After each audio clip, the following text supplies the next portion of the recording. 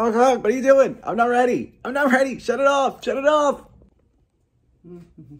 Oh, hello. I wasn't expecting you. Such a pleasant surprise. And you're here just in time to join me in my latest culinary adventure. We're going to try to reinvent the apple pie. That's right. We're going to do it with fresh apples and pizza dough. Doesn't that sound exciting? Let's get started, shall we? What are you doing? What are you doing? Stop that.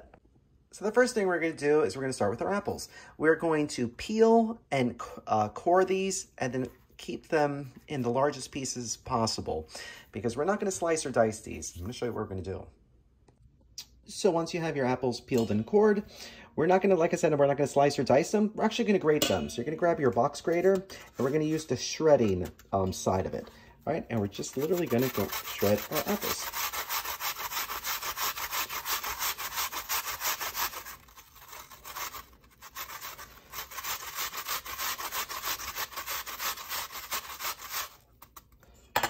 Like that. All right, so we're going to continue to shred. We're going to need about 4 cups total.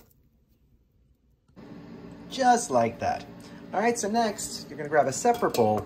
You're going to try to squeeze out as much of the juice from the apples as possible. We want the apples to be relatively dry. There's a lot of juice in these apples. So, just going to squeeze. Well, it's just coming out, you see it? All right. And see, now they're nice and loose. It's almost like coconut. All right, you got to act quick with this stuff too because they turn brown on you quick. So that doesn't really matter because we're adding cinnamon. So, but squeeze out the juice. All right. So we're going to do that to the rest of them. But make sure you save just about a 1/4 cup of the juice. You don't want to throw it all away. All right. So we're going to keep doing this. All right, so to these strained apples, I added 1 teaspoon of pure vanilla extract, 2 teaspoons of ground cinnamon.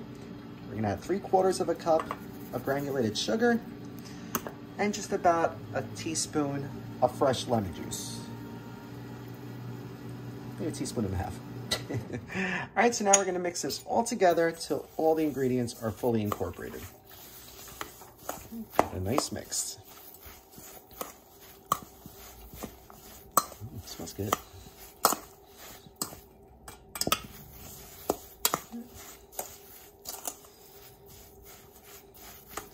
Nice. Just like that. So next, we're going to prepare our pizza dough. So on a lightly floured surface, we are going to roll out our pre-made pizza dough. You can make the pizza dough if you want. You can make it a little bit sweeter by adding sugar to it instead of salt, but store-bought's just as good for this project. All right, so we're going to roll this out to about a 14 by 11 rectangle. And when you have your dough rolled out, you're going to want to drizzle the surface with a little bit of a caramel sauce. Don't go crazy, just a nice little light coating along the whole thing. I'm actually using a salted caramel, but regular caramel sauce will work really nice too. But if you don't use a salted caramel, then you want to add about 1/2 teaspoon of salt to your apple mixture.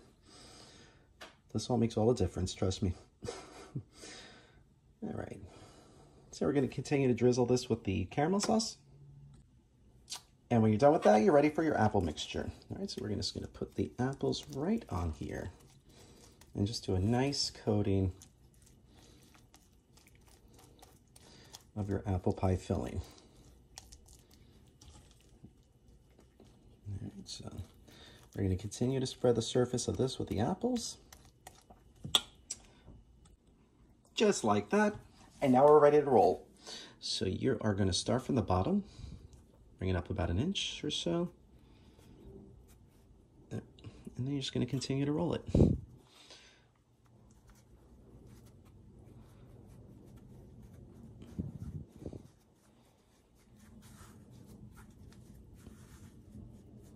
Okay, you're going to bring up the ends. We're just going to try to pinch these shut.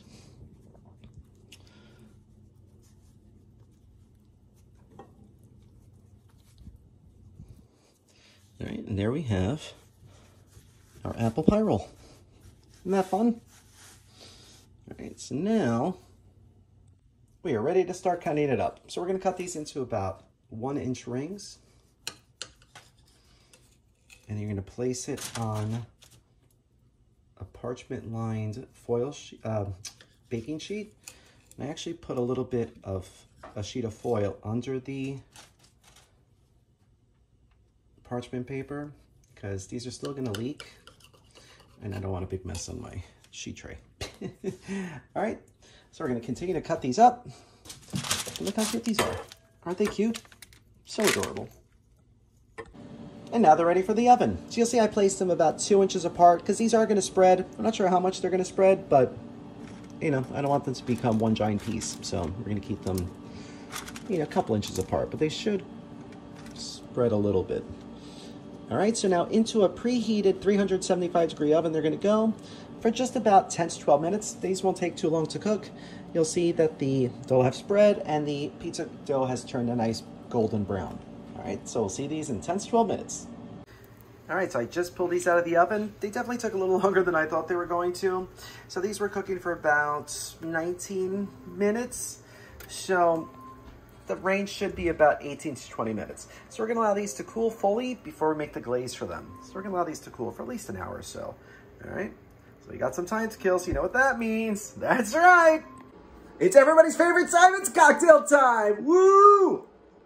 Alrighty, so for today's apple amaretto sour, we're gonna pour 1.5 ounces of amaretto, 1.5 ounces of apple schnapps, about 1.5 ounces of sour mix. If you don't have sour mix, you can always use margarita mix. Just add a little lemon juice. And then we're gonna add about 1 ounce of apple cider. If you don't have apple cider, you can use apple juice, or I should have, now that I'm thinking about it, I should have used that apple juice that I squeezed from the apples fresh. All right, so it's shaky time, and we pour. Yum.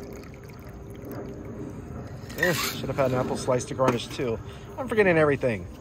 Sad. All right, time taste test. Cheers. Oh, wow, that's so good. Oh my gosh. I didn't think it was gonna be this good. Oh, wow. All right, so you get the apple, the almond, because of that amaretto, the sour mix, but then the apple cider just makes it really nice and smooth. This is phenomenal. You wanna make this drink for yourself, for your friends, for yourself. Make yourself a pitcher. So if you try this drink, let us know. Cheers. All right, so now we're ready to make the glaze. So in this bowl, I have 1 tablespoon of melted butter, salted or unsalted, it doesn't really matter. I use salted, it always makes it a little bit more savory. All right, to this, I'm gonna add 1 cup of powdered sugar. And then that apple juice that we, saved from the squeezed apples, we're gonna add just about 2 tablespoons at a time. All right, and then we're gonna whisk this together so it's all nice and creamy. If it's too loose, you could always add some more powdered sugar. If it's too thin, just add a little bit more of the apple cider or the apple juice from the squeezed apples. But this is perfect. Look at this. Wow, first shot. Oh, so we're ready to glaze. Oh, I can't wait. Oh my gosh, this looks so good. I can't wait. This came out perfect. First time that it came out good first shot. Yay. All right, so the little apple pie spirals have cooled. Now we're gonna top with that glaze. This looks amazing. We'll do a nice top right on top.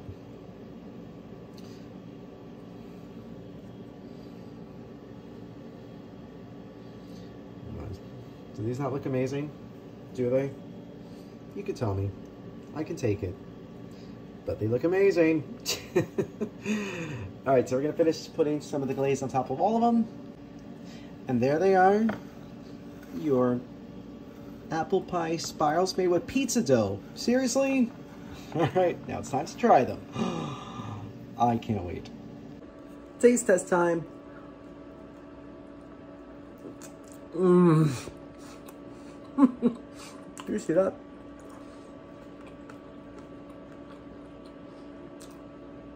chewy, sweet. Get the apple, the caramel, the cinnamon, even hints of the vanilla, but oh, the glaze, the apple glaze is everything. Oh.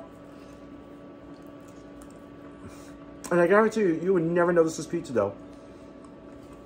These are spectacular. Wow. Wow. I impressed myself with this one. If you try this recipe, let us know. Thanks for watching. Wow, these are so good. I can't stop eating them. Yes, Lulu? Yes? No, I'm not going to eat them all. I was going to share. I promise I was going to share. Yes, I'll share with you now. I promise. I promise. I'll get one for you now, okay? Sheesh. Unbelievable. Good girl.